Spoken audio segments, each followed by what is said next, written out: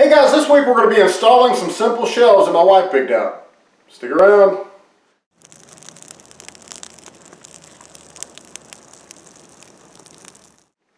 Hello and welcome to this week's edition of BS with AJ. As I said before, this week we're going to be installing some shelves that my wife found. She really liked them and she wanted me to get my crap off the table, so you know, it kind of worked out.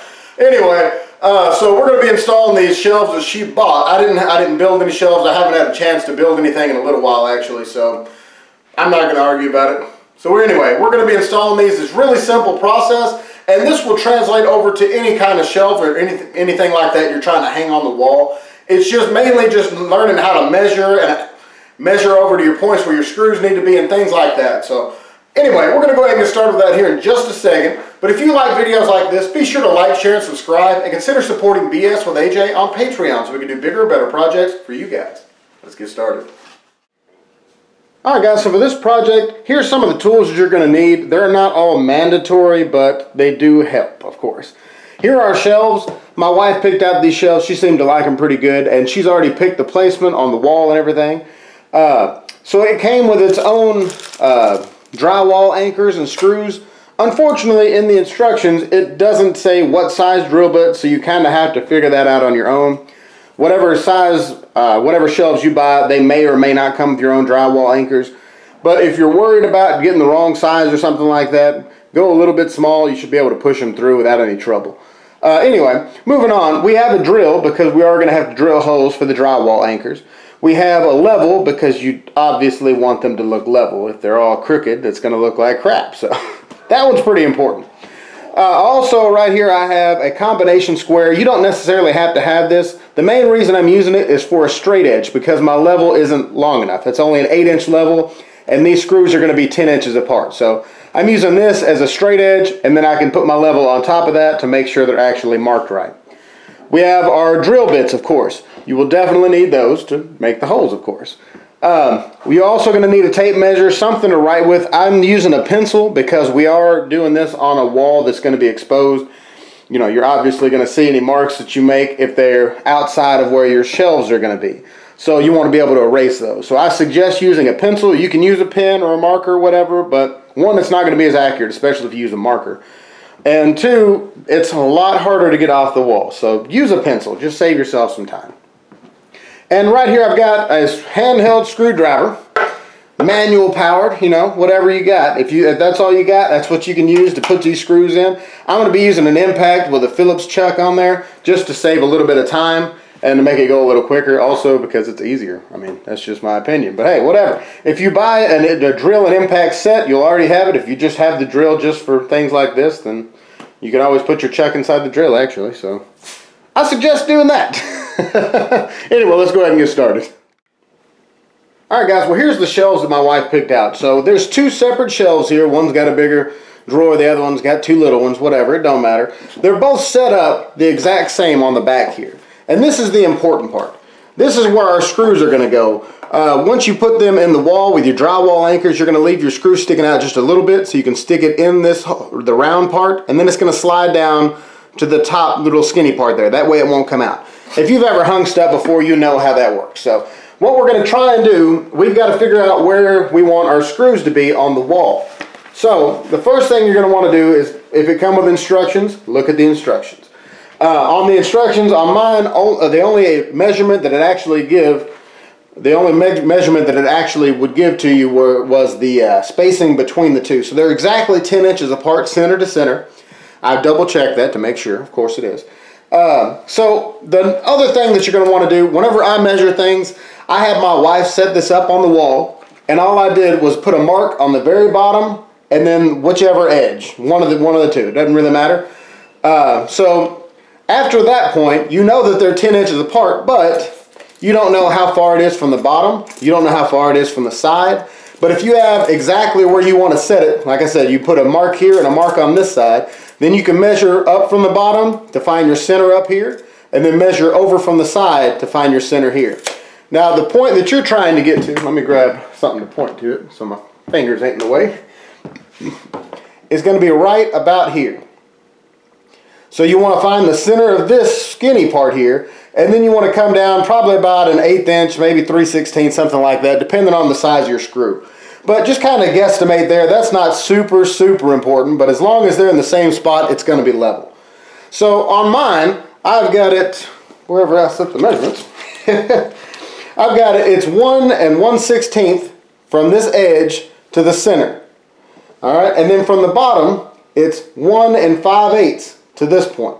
So if you go ahead and mark one side here and one side here, whenever you measure from the floor up to the bottom, you will add 1 5/8 with these specifically, at least. And yours may vary, of course. And then that'll give you the height where your screw is going to set. And then from the side, if you're measuring off whatever, off a wall or something like that, or off a door frame, whatever it is, as long as you're measuring from the same point, you'll be accurate. But we're going to measure from that point over to the mark you made, and then I need to add 1 1/16 to this. And once you find one, all you have to do is go from this point 10 inches over, and it should be the same height as this one here. Alright guys, so I've got my points put on the wall already just to save a little bit of time, but I'm going to explain to you how I did this real quick. Alright, so right here is the bottom of our top shelf, and here's the outside edge. So I'm going to be measuring from the door frame here over, and I'm going to be measuring from the floor up to this point. And the same thing, here's the bottom of our bottom shelf, here's the side of our bottom shelf right here. So off of those measurements, I'm going to measure from the floor up to this point, and then I'm going to add 1 5/8 to get our height right. Just the same, we're going to be measuring from the outside, or from the wall right here to our outside edge, and then we're going to be adding 1 1/16 on these specifically. Again, now your shelves may be set up different, the holes may be separated, different spacings and things like that. This is just in general, but this is how mine laid out. And then from this point, I'm going to be measuring from the same door frame here over to here, over exactly 10 inches. And then we'll measure from the ground up to that point and put our mark. Now you'll notice that I've got 2 marks here. And the reason I've got it on both of them, and they're about 3/16 inches apart, the reason being is I measured off the floor to get my bottom here, and then I measured over to the side to get my side. That's where my screws are going to set. Now once you get done doing that, you want to make sure that you're set up level. Because if you just measure off the floor, like in my case, I have an old house, so it doesn't exactly come out level. So what you're going to want to do is take your level. Like I said, mine's only 8 inches long, so I need a straight edge. So what I did was I just lined up my 2 marks that I made, and I set my level on top of it. Alright? So I did that, and then I found out, well, obviously my floor is not level. And because it was consistent from this side over here and this side over here. So it's about 3/16 difference. Because this is an old house, the floors are warped and things like that. So like I said, just take your straight edge, keep one mark right where you want it, and move down or up whichever way you need to go until you get it level, and then mark right on the edge there. So that's where I got this mark from. This is our actual mark that we're going to be putting our hole, and our first one's going to stay the same. Same thing on the bottom. So let's go ahead, we're going to go ahead and drill these holes, put our anchors in, add our screws, and go ahead and hang these shelves. It's a pretty simple process. The main thing is, if you want them to be an exact space, you want to make sure and measure very accurately, and then make sure you use a level to make sure they come out level, of course. So anyway, let's go ahead and start doing this now.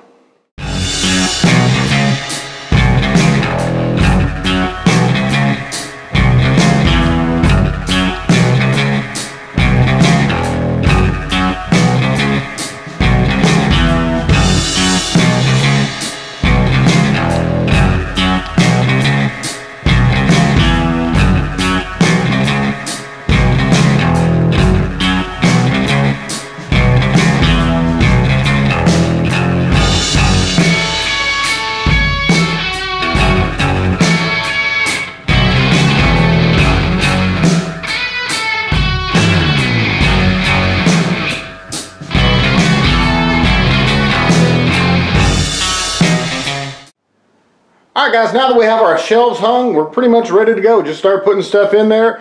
Whenever you put your shelves on, you want to make sure and leave those screws sticking out about 1/4 inch, maybe a little bit more. That way they're kind of snug. Once you set it on there, you'll have to push down with a pretty good amount of pressure, not like overdo it, because you can either break your shelves or rip it out of the wall. So be careful about that. But be sure to make sure it's a little bit snug. So that way when you pull it down, if it's just a slight bit out of level, which I always check every time I put something up there, put your level on there afterwards, and you can just slightly adjust it. The top one was off just a little bit, but the bottom one was pretty well perfect. That can happen whenever you're drilling your holes. If you're off your mark, even just the slightest little bit, it can adjust the way how level that shelf's going to be. So like I said, be sure to put a level on there afterwards. Otherwise, you're ready to go. Put anything you want to on top of it, inside of it, up to the weight it can hold, that is. Anyway, I hope you enjoyed this week's video. Be sure to like, share, and subscribe, and consider supporting BS with AJ on Patreon so we can do bigger and better projects for you guys. I'll see you next week.